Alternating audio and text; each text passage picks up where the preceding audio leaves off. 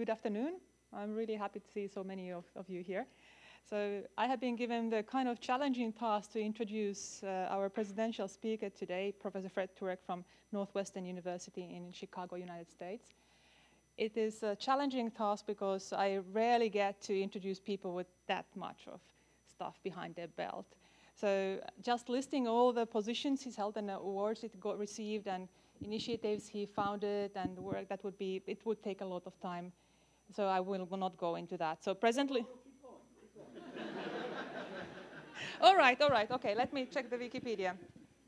No, presently he is the director of the Center of Sleep and Circadian Biology, and it is important thing that it's apparently the first place where sleep science and circadian biology are being combined into one, which is a really important thing because we need to think transdisciplinary across the globals also.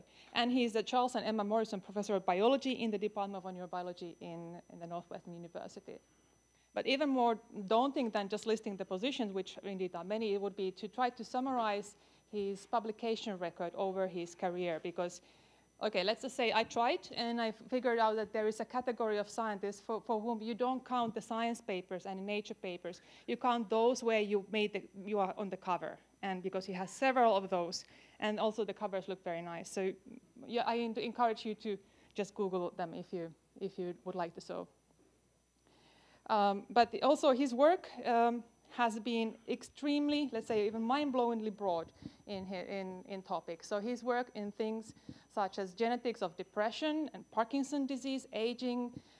He's one of the key people who has opened our eyes to the diversity and importance of gut microbiome as well as circadian rhythms to our health and well-being. These kind of things that are somehow simple, you understand immediately what it is about, but you didn't understand that it is how fundamentally important it is for us humans and society until somebody like he came around and just told us. And this kind of brings me to the final point I want to make. Instead of just listing the length of a CV, which for many people would be kind of sufficient to highlight the importance, I wanted to stop for a second and think what it is to be a scientist. There was a discussion recently where there was a question posed, what do scientists do, as opposed to engineers, entrepreneurs, or other people who build things. And the answer, one comment was the scientists create and produce data. And of course that's true, but I believe many of you will agree with me that there's somehow deeply unsatisfying answer, because machines produce data. You need the scientists there to push the buttons to create data, but that's not what we do. What we as scientists are doing, we are somehow fulfilling the very deeply ingrained need that we as humans have to get more information. We, like other mammals, are explorers. We need to have more information about the world. We want to understand how the world is, how we as humans are, what makes us human. And that, I think, is what his work is really feeding into. He is bringing information and knowledge, insights, that is interesting not just to those of us who care about the details of how some gene is expressed or another one, but this understanding of what does it mean to be a human in the world that we are in. And that's, I think, the most important task of a scientist, to bring and feed our dreams about what we could be in the future, where we could go literally, in places we have not been, and also conceptually to reach something we have not been as a human race. So with this small introduction, I would invite you to the stage and feed some dreams for us. Thank you.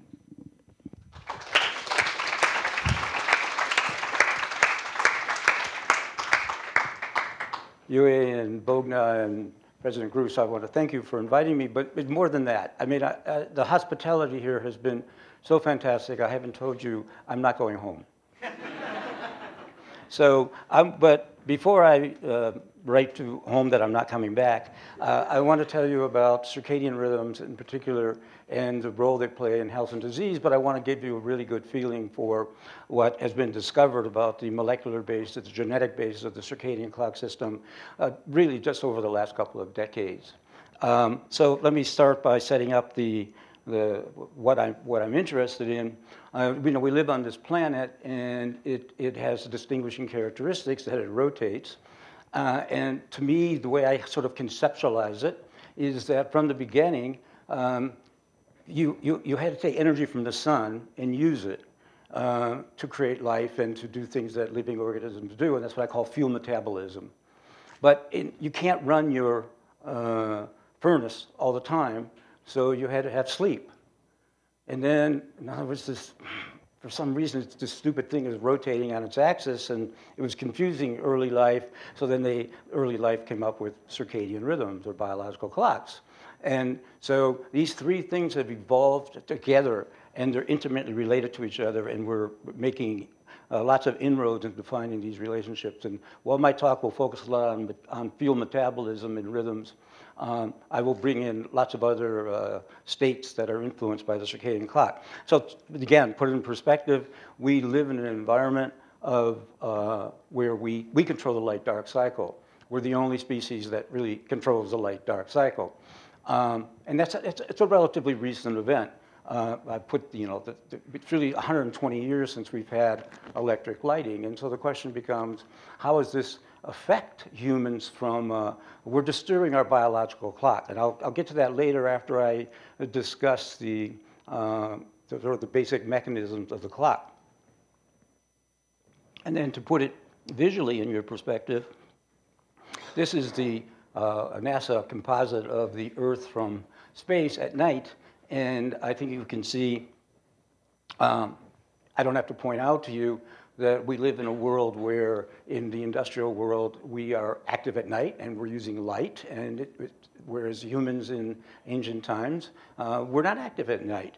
And the issue here is that our clocks are not always in synchrony with external life. And so I particularly focused in, and I studied this very hard, so if I got it wrong, I apologize, but there's Okinawa. So it's, and by the way, this hit me one time when I was looking at this. There's one area in the Asia here that they don't have to worry, they don't disturb their biological clock.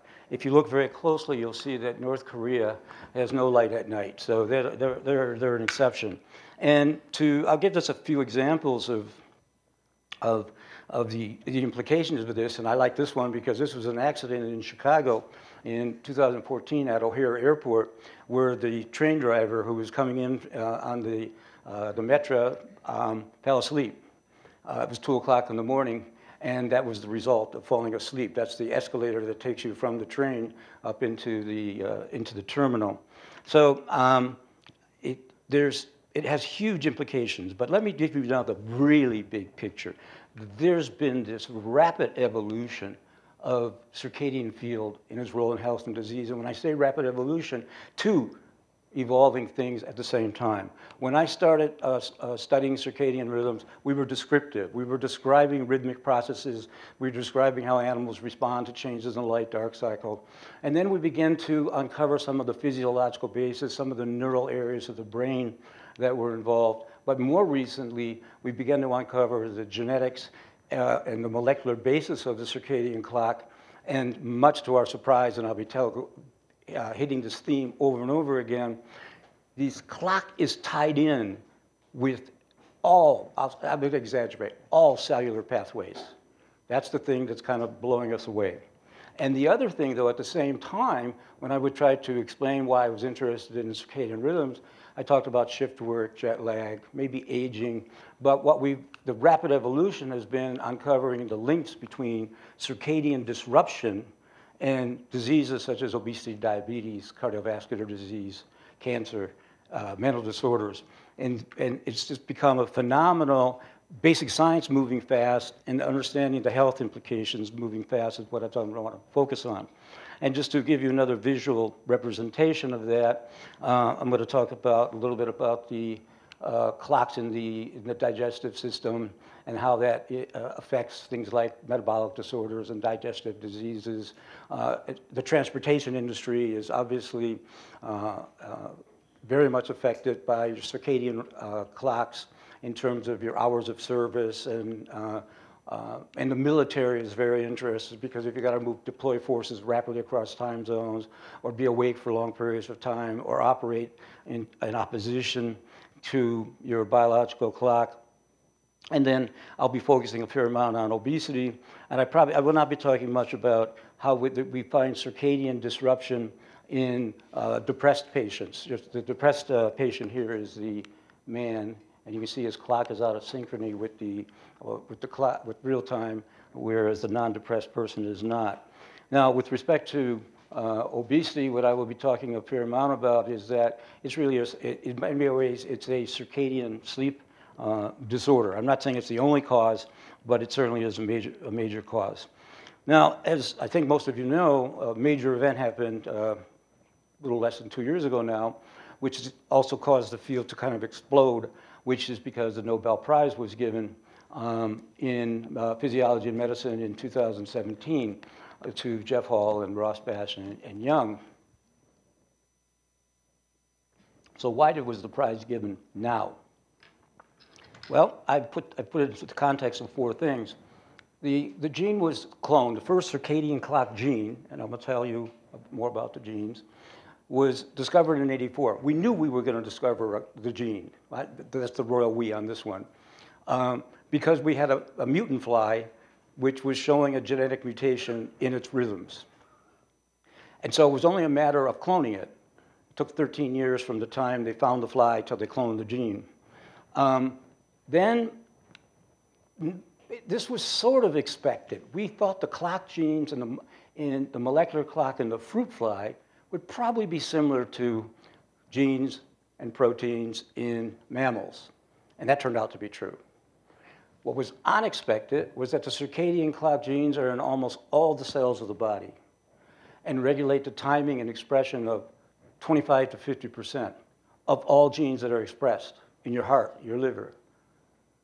And then totally unexpected, in 1984 certainly, and really until last 10 years, is how this disruption of the clock is linked to multiple mental and physical disorders.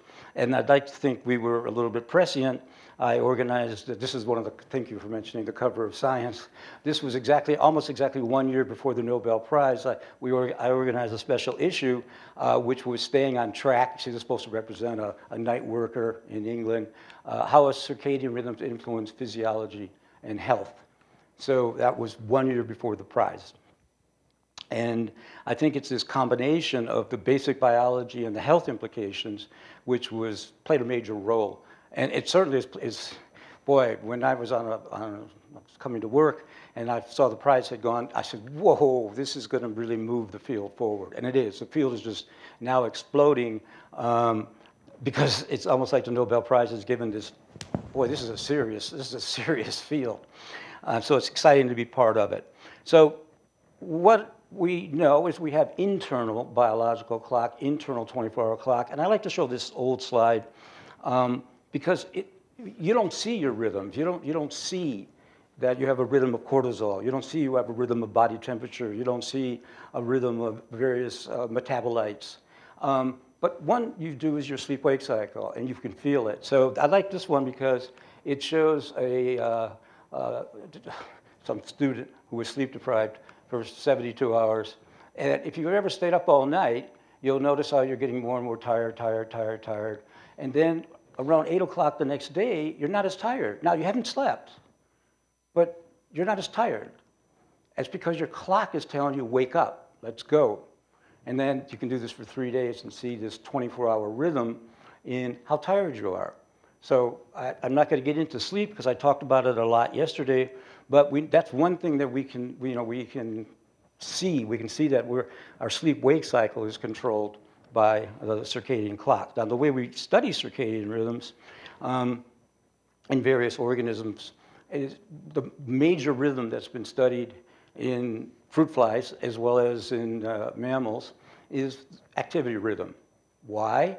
Because it's so easy to measure and it's such a great marker of the biological clock. So it's like looking at that clock on the wall over there. You see the hands. That's not the clock. The clock mechanism is behind that. The running wheel activity is the hands, and we use it to infer how the clock is functioning. And so let me show you a record. It's an old one, but I like to show it because it's so beautiful. It's even pre-computer era. It's a record of locomotor activity, running wheel activity in a hamster on 14 hours of light, 10 hours of darkness. Don't ask me why most people use 12-12, but there's reasons we're using 14-10 here. And you can see the animal's active during the dark.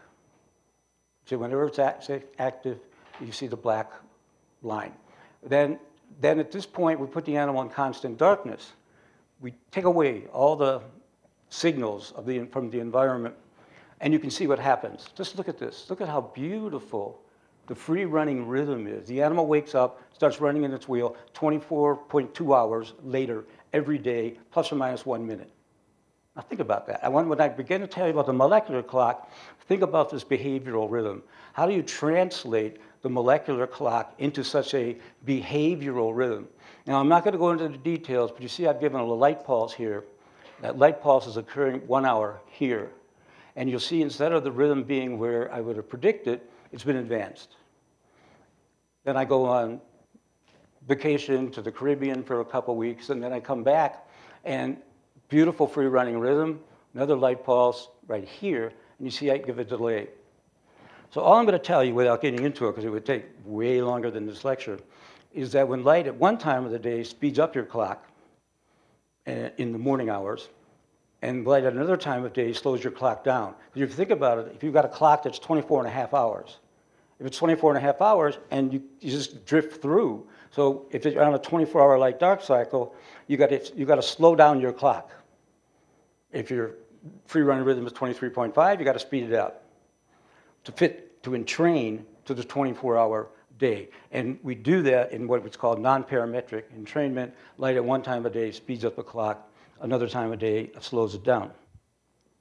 Now I just put this one in because I want you to appreciate the beauty.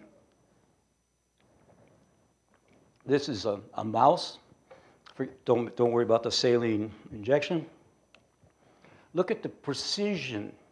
This is 1 day, 2 days, 3 days, 30 days, wakes up every day 24.3 hours later.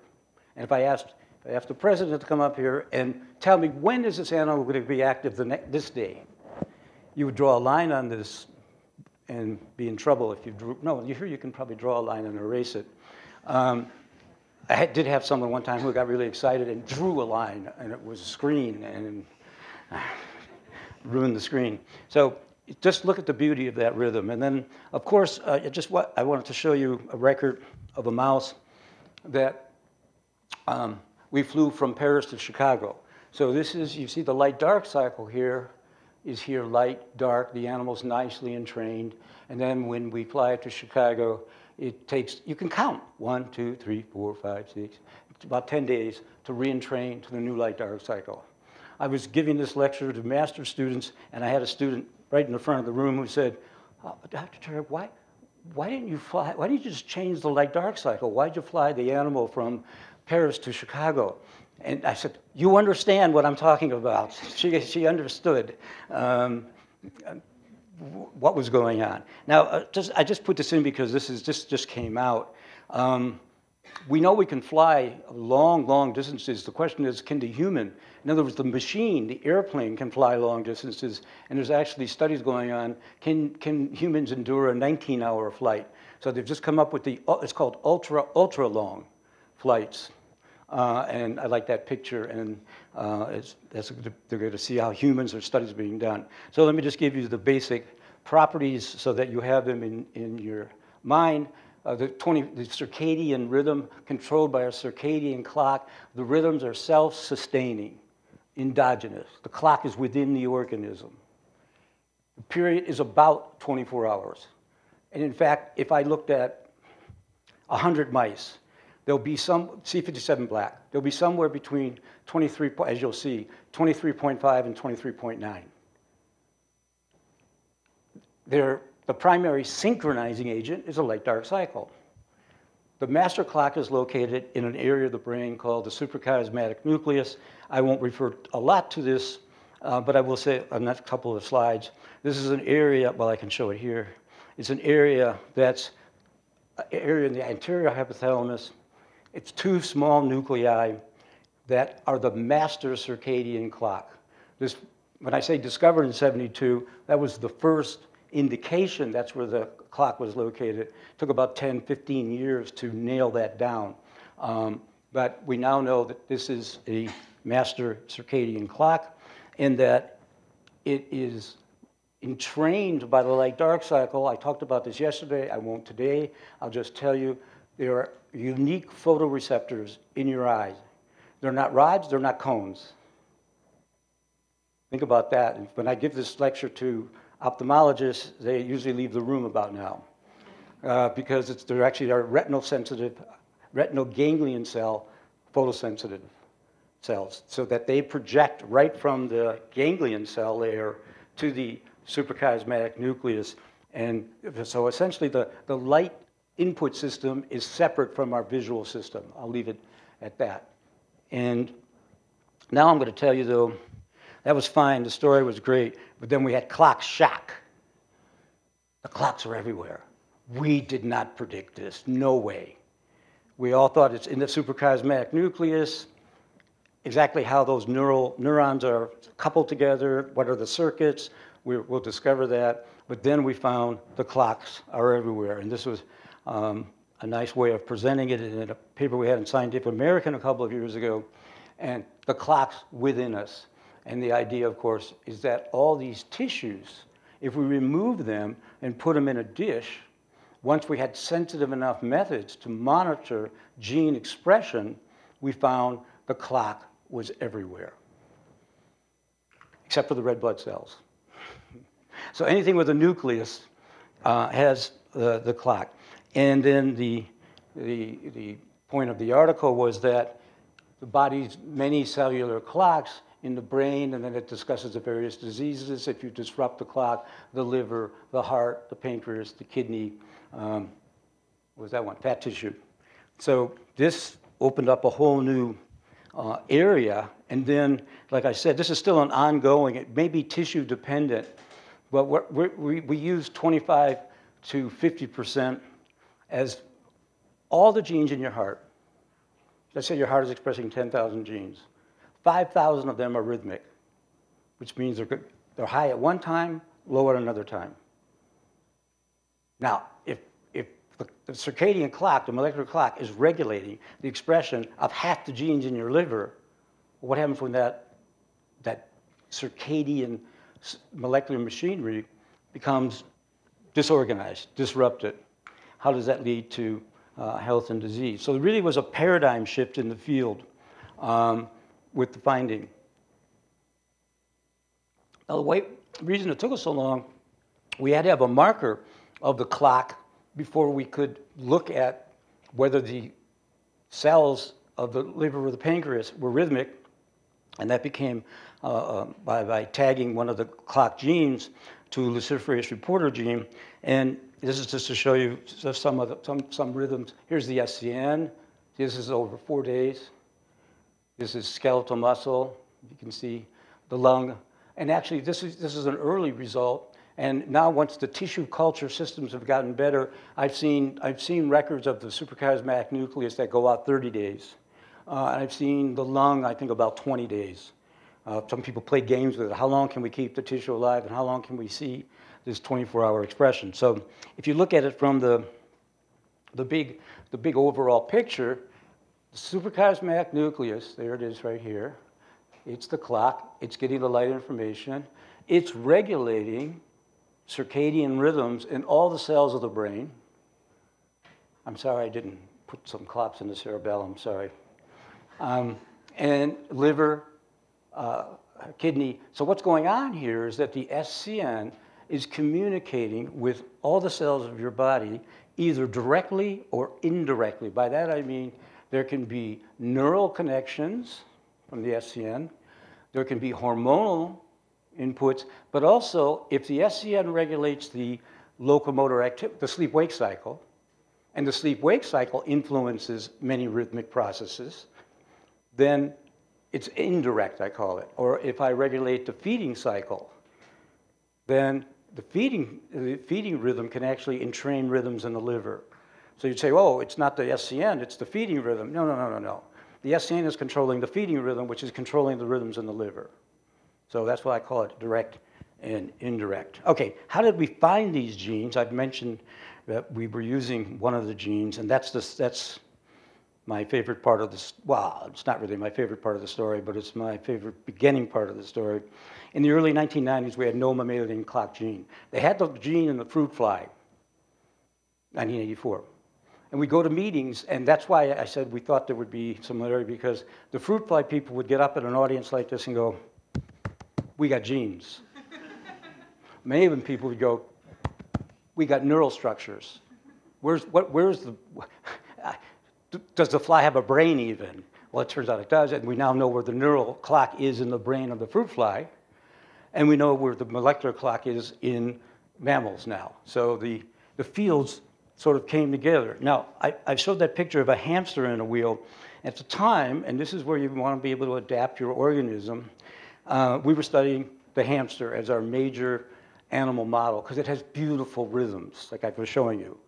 And if I perturb it with a drug or something, if I have a 20-minute phase shift, I can pick it up because that rhythm is so precise, so beautiful. But it turns out the hamster was and is a genetic desert. So Joe Takahashi and I, in the early 1990s, we said, let's go after the gene. And we actually were talking with Ross Basham Hall. We had a very large grant with the 3 Nobel Prize winners to find genes in mammals. And eventually we said, let's take the same approach you guys took. And it couldn't have been done, there were improvements in mutagenesis, and I'll tell you what I mean by mutagenesis in a minute, which allowed us to go after the gene, but we weren't going to do it in the hamster, because we know how many chromosomes there are in the hamster, but we don't know the base sequences, and we don't know the genes. But what's the major genetic organism? The mouse. And no one was studying rhythms in the mouse. So we had 2 choices. We could either bring genetics to the hamster, bad idea, or we could bring physiology and behavior to the mouse, and no one was following circadian rhythms in the mouse, or very few people were. And so we set up a program, what I call the mutagenesis and phenotypic screening. And by that, I won't go into too much of the detail. You take a male animal, you inject it with ethylnitrase urea, it creates a high mutation rate in the germline. It creates a high mutation rate in all the cells of the body, but I don't care about all the cells of the body. And after 10 to 12 weeks of treatment, what happens is you kill all the spermatogonia, you kill all the sperm cells out, except for a few spermatogonia. You had to get the dose just right. We didn't get that. They were getting it at Oak Ridge in terms of being able to use a chemical mutagen, not for clocks, but just in general for creating mutations.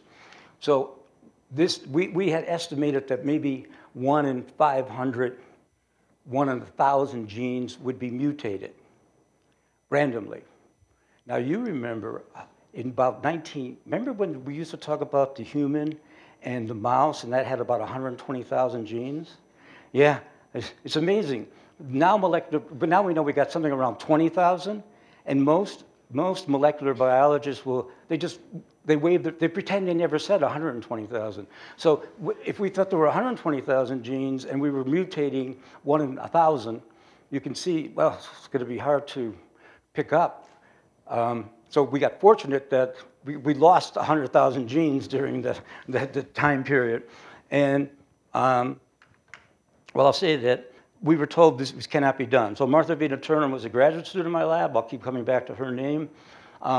She's the first author of the science paper. She was told, that's fine for fruit flies, but you'll never find a single gene affecting behavior in a mammal. Mammalian behavior is too complex. I still get that.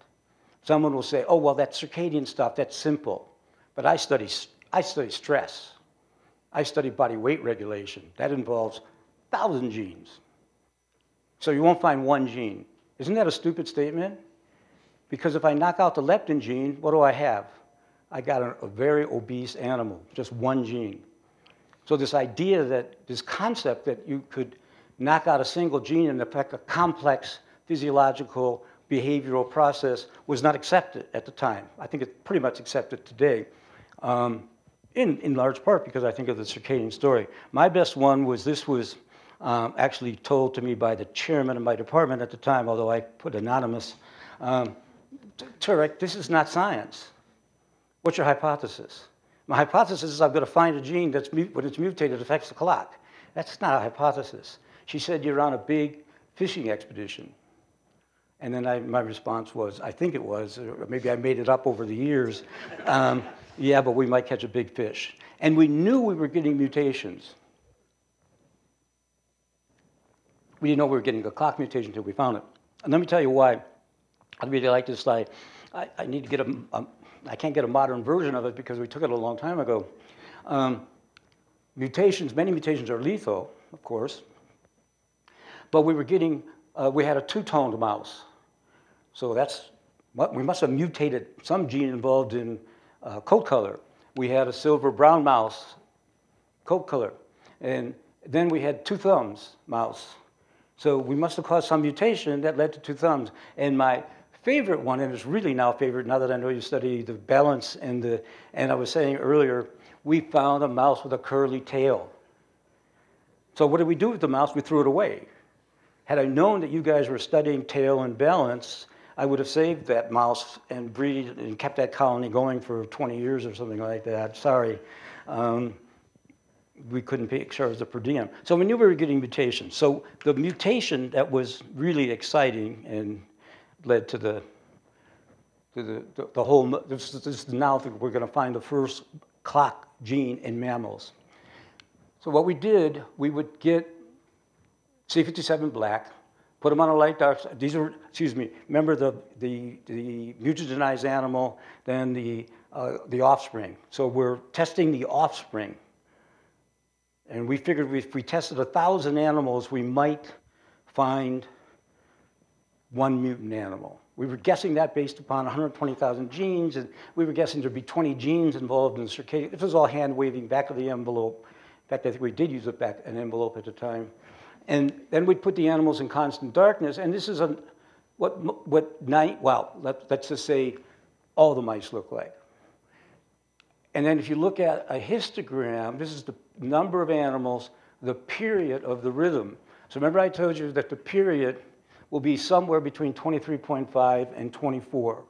And if you look at, this represents 205 mice.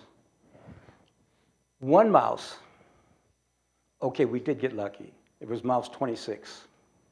Too bad it wasn't mouse 24, but that's okay. It was mouse 26. And the standard deviation of this is 0.17. We had one mouse, the period was 24.8 hours. And my statistical mathematician friends tell me, given this mean and this standard deviation, you'd have to screen about 1 million animals to find one. That would be 6 standard deviations from the norm. Well, here's our guy. Light dark cycle. Then we put the animal into DD. At this point, DD, constant darkness, if I didn't explain that. And you can see the period is 24.6, 24.7 hours. Now at this point, we've got an animal that's got a really abnormal clock. And I remember with Jeff Hall, because we were meeting with the eventual Nobel Prize winners, okay, now, we knew this already, but he said, you know, maybe the mother dropped it on its head. So you've got to show that it's genetically transmitted. Well, it was genetically transmitted, otherwise I wouldn't be here. And we found out that essentially the clock, we named the gene clock. I wanted to name it time. Joe Takahashi wanted to name it clock. I wanted to name it time, figured we could get the cover of Time magazine, but he was very clever. By naming it clock, then when you talk about clock genes, see, we have a language problem. There's one clock gene, clock, but there's multiple circadian clock genes, as I'm going to show you in a minute.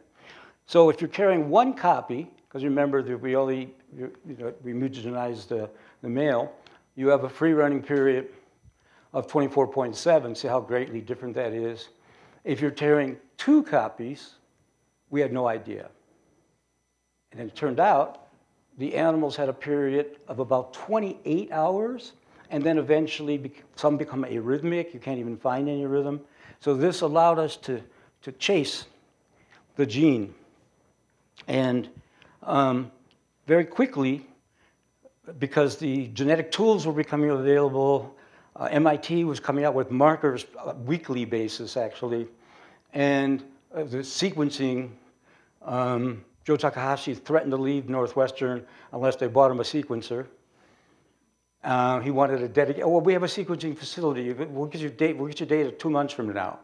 No, so eventually we found that the clock gene was on chromosome 5. We knew that pretty quickly based upon looking at what we call SNPs today.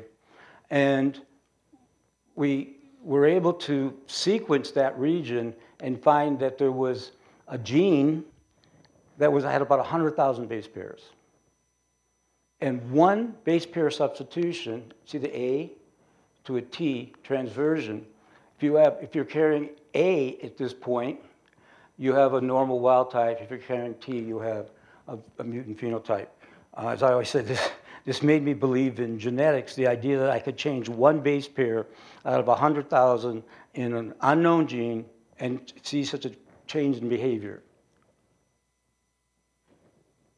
Like I said, we had a very large program going with the fruit fly people, and so they had the mutant animal that the mutation was in the homology of clock, and they were chasing it.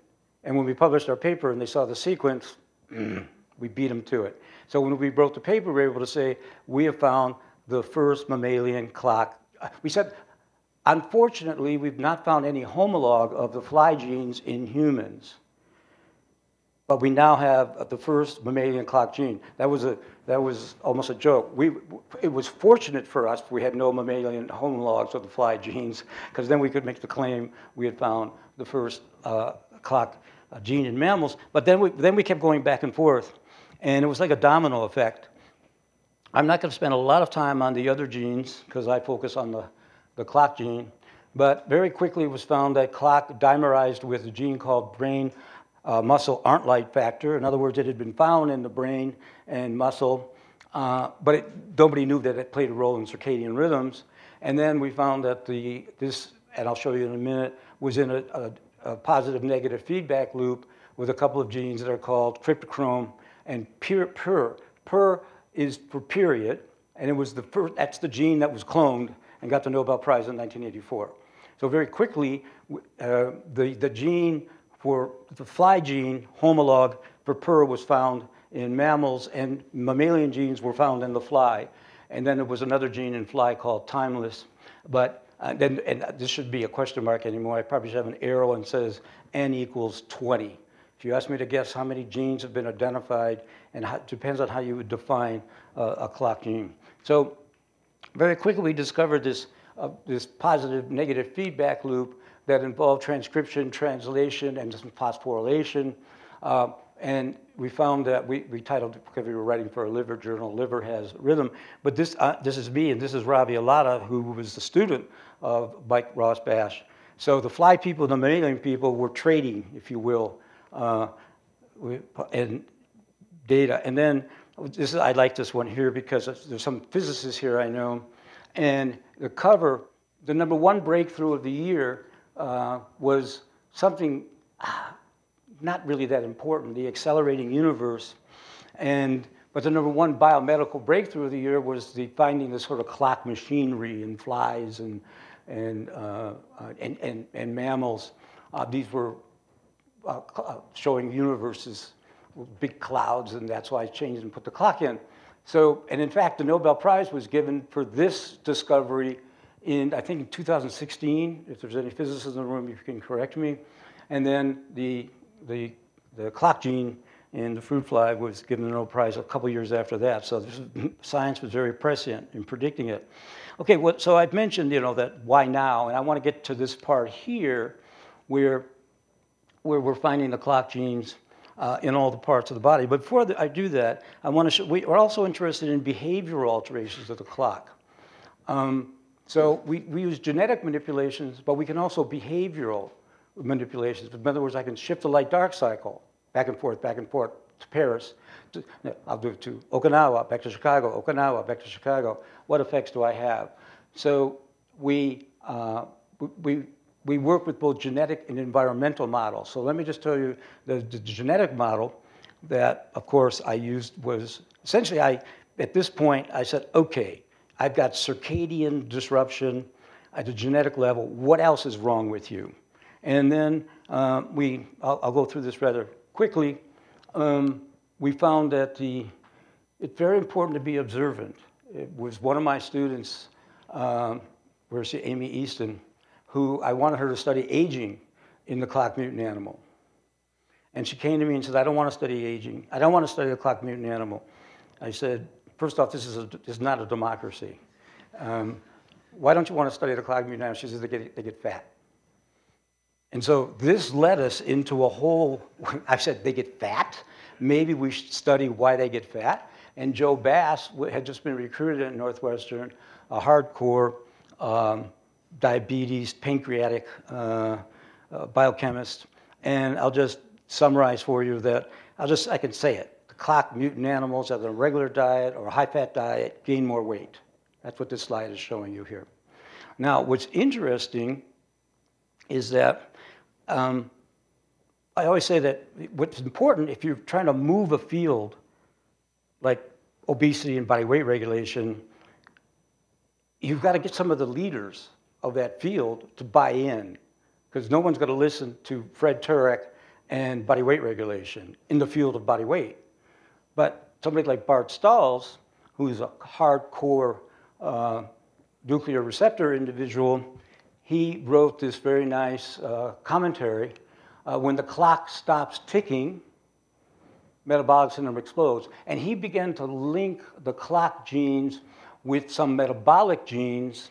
And then when you alter these metabolic genes, we know you alter glucose metabolism, cholesterol metabolism.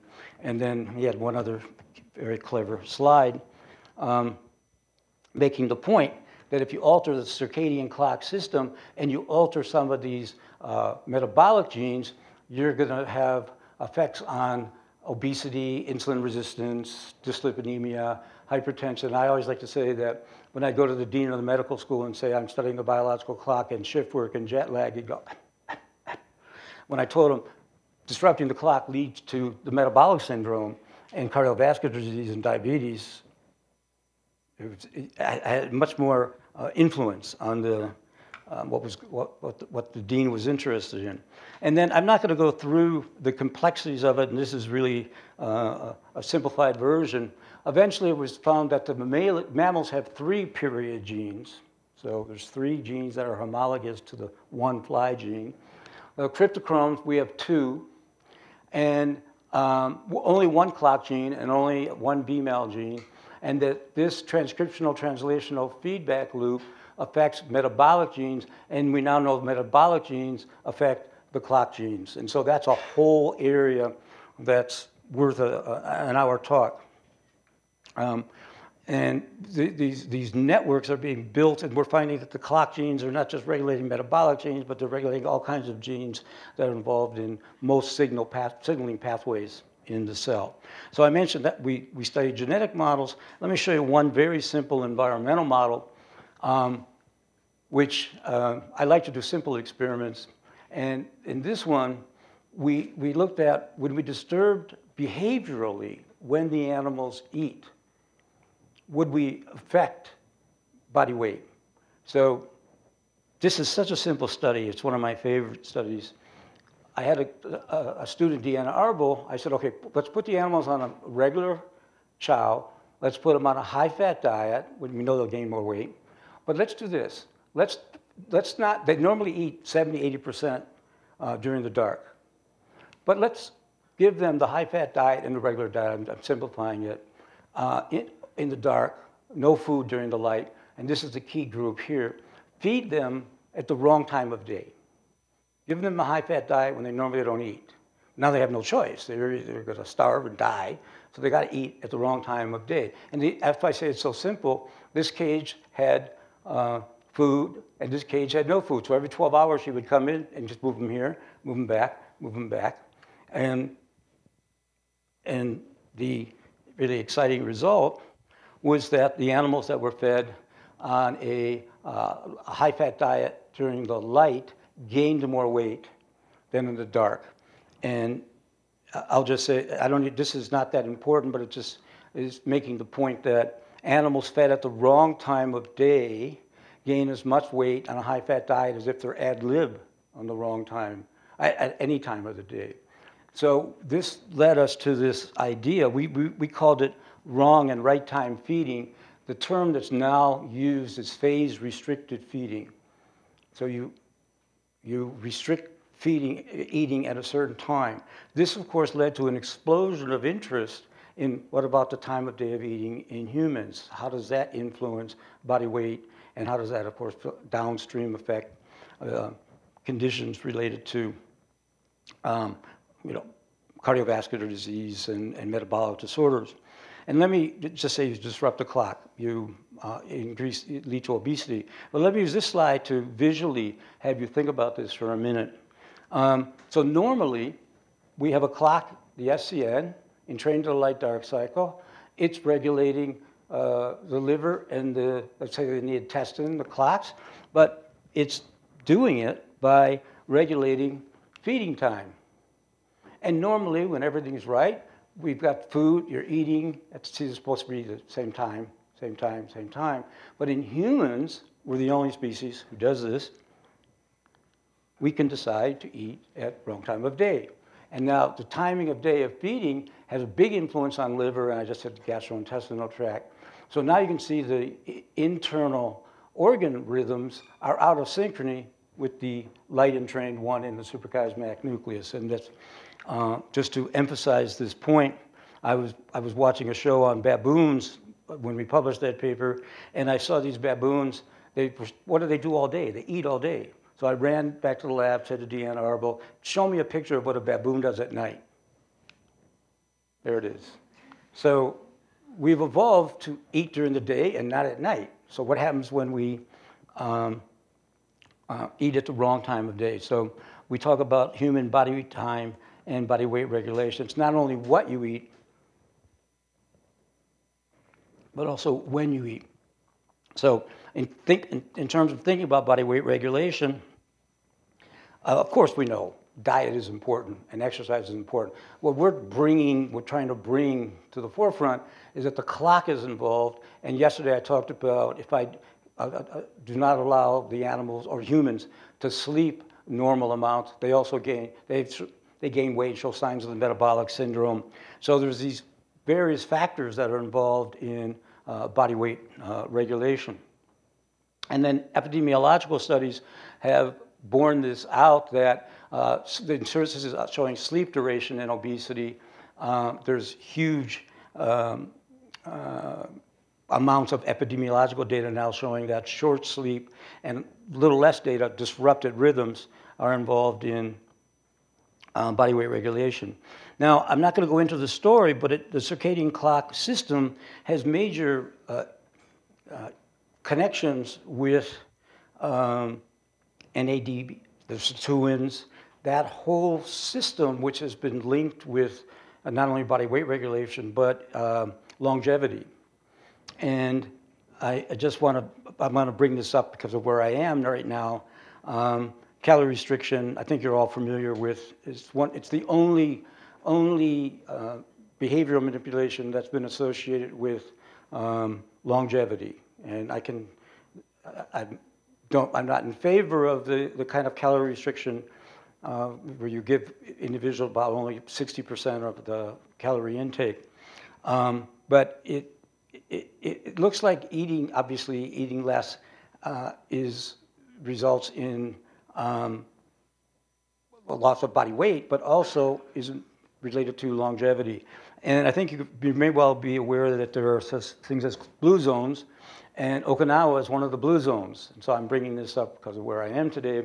And blue zone is where there's significant evidence that the people live longer in the blue zones. And I teach a class on biology of aging, and I always show this picture of a boy being fed in Okinawa, and I found that one of the things that, although I did see a McDonald's and a KFC, so I'm not sure you guys things are changing here fast, but then I found out that what this is called right? Hiri Hachi Bu,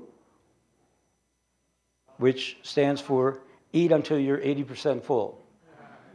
So, and this whole system that's involved in what we think is the sirtuins and the NAD, the clock system is involved in that. And I just want to say that this is particularly relevant today, so to speak. The Okinawans, most humans forced or they have a low-calorie diet. The people on this island, at least at the time I made this slide, had about 70% of the caloric intake as the rest of Japan. I don't know what it is today.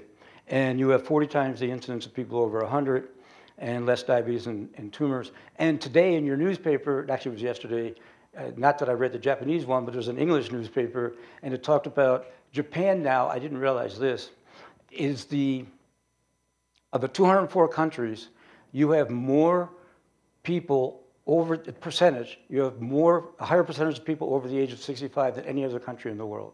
And Okinawa is at the end of that probably bell-shaped curve for all of Japan. So I just bring that up to point out that the circadian clock system has been linked to the calorie restriction system. Okay, I want to spend about 10 minutes now.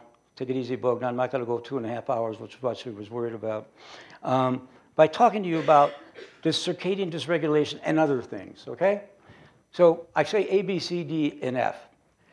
Because I've been involved in these workshops, it's what's great about this field of circadian rhythms, I can talk about anything. I don't know anything what I'm talking about except the circadian rhythm part. But I get invited to things like, in 2008, the National Institute of Mental Health, they took 8 or 9 circadian people, put us in a room with 8 or 9 people involved in studying depression, maybe other psychiatric disorders, and what's the role of circadian dysregulation in mental health. So just watch this now. That was 2008. 2009, Heart, Lung, Blood Institute called a workshop to do the same thing. 2010, NIDDK said, hey, we ought to get into this circadian dysregulation and diabetes and digestive and kidney diseases. National Institute on Aging in 2010 had a similar workshop, this circadian dysregulation and aging. This was a grant we had from the National Institute on Alcohol Abuse and Alcoholism, circadian rhythms and alcohol-induced tissue damage. See the variety of systems. I'm trying to get that across. It's not just metabolic. And then this is one of my favorite ones. I was invited to the National Institute of Arthritis and Musculoskeletal and Skin Diseases, 2013. That's not that long ago. And I'm talking about the circadian clock genes, and I know nothing about musculoskeletal. That's my point. I don't know anything about arthritis, musculoskeletal, but I'm talking with these people, and there's somebody in the front row. I won't say where he was from, but he's chairman of a major department on the west coast of the United States of a private institution. Oh, I probably said too much, and he's on his computer, and I'm thinking, oh, this guy's probably playing some computer game or something. And he goes, Fred, did you know there are clock genes in the skin cells? Now this is the chairman of the department of a major dermatology department in a major institution in 2013 was unaware of circadian clock genes in skin cells. I'm not blaming him. I'm just saying it wasn't part of the field. And some of these fields are moving faster than others. Circadian dysregulation and metabolic disorders, moving fast. Over my right shoulder, circadian dysregulation and immune function. Left shoulder, circadian dysregulation and cancer. So the field is moving very rapidly into these domains. And let me just show you, this is a study we did a long time ago, but even before we really had a handle on clock genes and their role in health and disease. Very simple experiment. Essentially have hamsters on a light-dark cycle, and then these were animals, I always say, Chicago, Tokyo, Chicago, every week, shifted them back and forth. I'm just going to give you this feeling of the breadth. And then we looked at mortality. And this happened to be, we were working with a hamster that develops early heart disease. And you can see that the animals that were the control animals, this is their longevity curve, and the animals that were manipulated on a weekly basis obviously had changes in longevity. And then I got interested, not that I got interested, some people in the gastrointestinal world came to me, and I didn't even know what gut leakiness was a few years ago. And they said, we think that gastrointestinal diseases may be related to circadian disorganization. So I said, what's one of your models? And they have, you could increase gut permeability, otherwise known as gut leakiness, with alcohol. And so we put environmentally, we shifted the animals every week, like dark cycle, boom, boom, boom, boom. And you can see they have much more, this is a measure of gut leakiness, shifted animals. The clock mutant animal, circadian disruption, gut leakiness, more than the littermate controls. So now the gastrointestinal world, and I'm going to come back to that at the very end. Then something like pregnancy. We did, this paper is just a few years old. We took mice on, left them on a light dark cycle. Mice take about 20 days from fertilization to birth. So every 5 days, we phase delayed the light dark cycle. This is supposed to be dark, light. So you can see us delaying it. And then we had another group, we advanced the clock. And I was actually looking, it was funded by the March of Dimes, I was looking for premature birth. I thought, this is cool. This is going to be, because premature birth is, not that it's cool to have premature birth, but it'd be cool to link circadian disruption and premature birth. And what we found was not premature birth. We found no birth. Well, no birth is an exaggeration. This is percent of mice who actually produce litters. And the phase shifted, we get about, this is C57 black, we usually get about 90% success. We know that they were fertilized, impregnated because we know they had vaginal plugs. If we delayed the animals, 9 out of 18 gave birth, and the phase advances, I'm not going to try to go into why advances tend to be more disruptive, but you can see this huge decrease in births. We're still very fascinated with this question of what role may the circadian disruption play in fertility.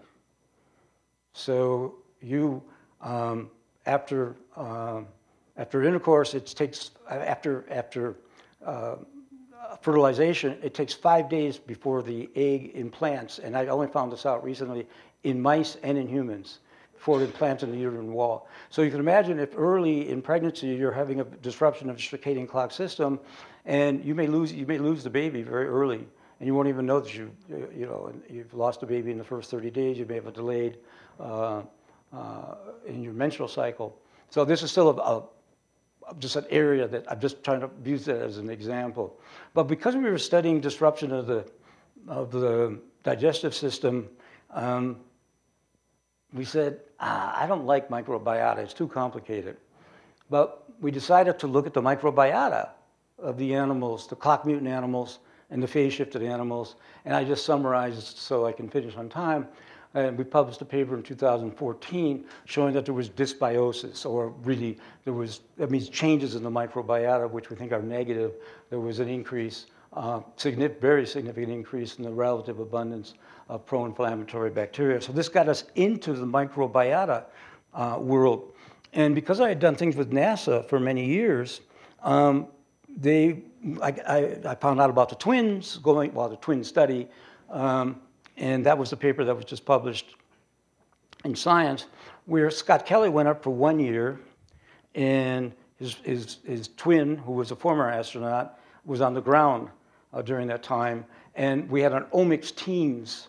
Somebody was doing proteomics, someone was genomics, number of people, 2 or 3 groups were looking at gene expression and looking at different gene expression profiles. We were doing the microbiota.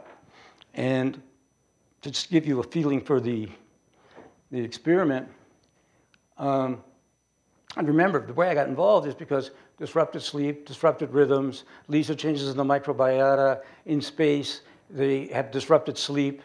They also have disrupted circadian rhythms. So I was using that as my link to the microbiota community. So this represents Scott Kelly. Pre-flight, we collected fecal samples, 2 fecal samples. This is about 75 days or 150 days before flight.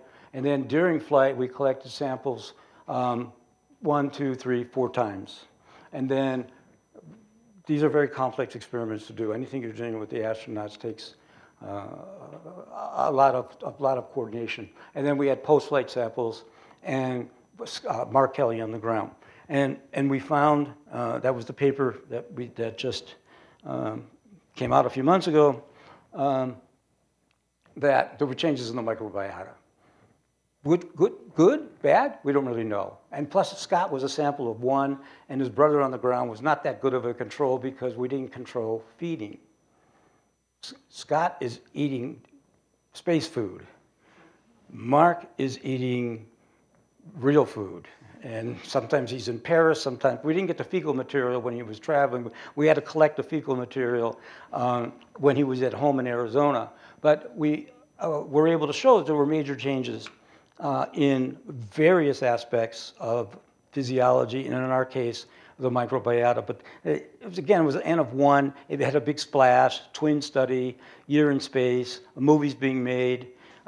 So I tried to, audition for it, but I didn't get any far with that. But it got a lot of publicity.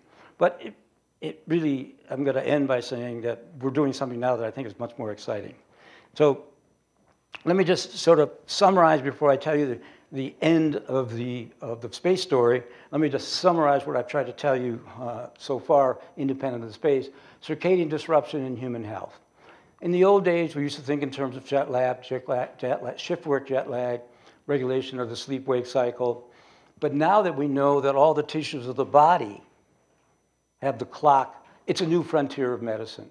If we disrupt rhythms, how do we impact human mental and physical health?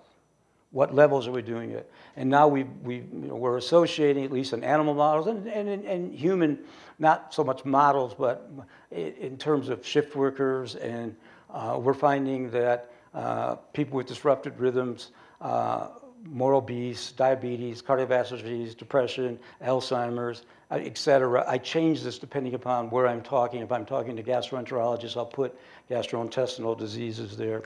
And what I find, I like this because I came up with this idea, that this reminds me of this drawing of Da Vinci's helicopter. He drew the helicopter in 1493. It took 500 years to build a helicopter. We have the blueprint of the circadian system now, the molecular genetic circadian clock. We have the blueprint of how it's interacting, not the complete blueprint, not sort of like this, but we've got it.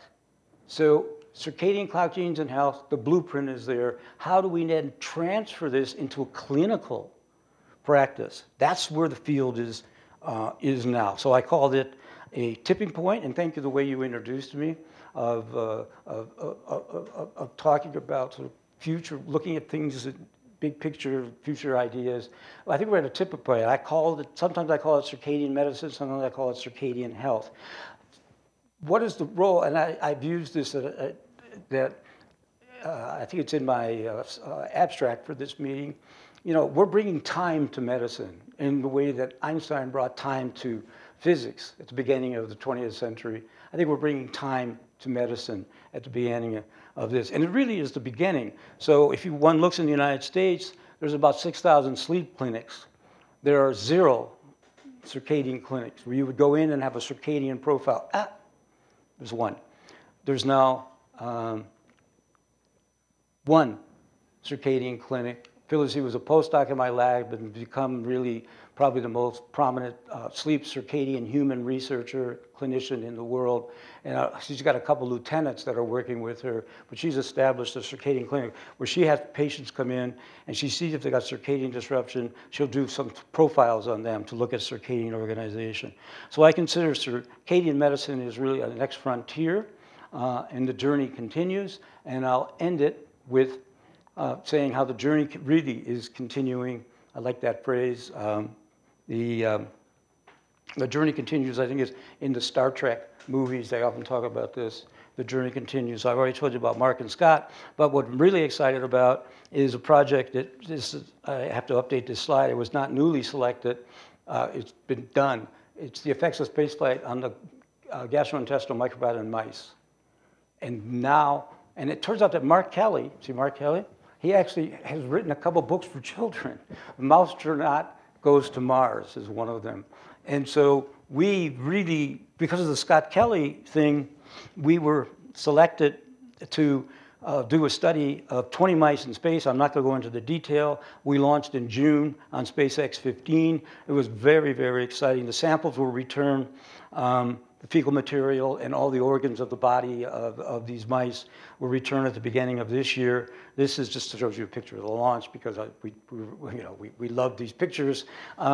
This is the launch. It was a morning launch. It was just fabulous to be part of this. And now we have the largest rodent study that's ever been done in space.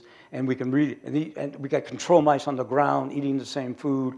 I won't go into the details. I'll just say we got well-controlled experiments. But I want to end by telling you we've just been selected for a new study which involves Japan.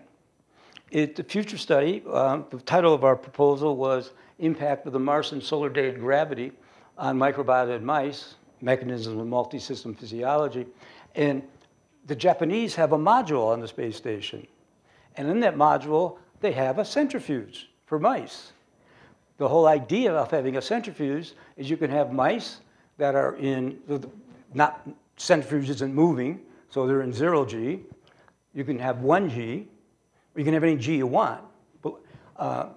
So our proposal is to have the mice on lunar G and Martian G, get a dose-response curve, and look at the effects on the microbiota and other physiological systems. So this is not, we've been selected for funding. The negotiations are ongoing now between I think President Trump and Prime Minister Abe, as far as I can tell. It's at a very high level of exactly when are we going to fly, how many days are we going to get. Those are details, but I'm very excited that we'll be working with this centrifuge. So, of course, I've had many collaborators in this work. I particularly want to focus on Martha Vita-Turna. You remember that she was the graduate student who found the clock mutant animal. She's still working with me, and she's one of the authors on that science paper. So we've been working together for a long time. And Joe Takahashi, who really was the guy who led the cloning of the gene. I went more into looking at effects of the clock gene disruption on physiology and behavior. Joe went more into the molecular biology of it. And so, but it's a great collaboration. So it's been an exciting time to be part of something that was just very fundamental biology 40 years ago, and now is sort of mainstream biology and mainstream biomedicine. So thank you very much.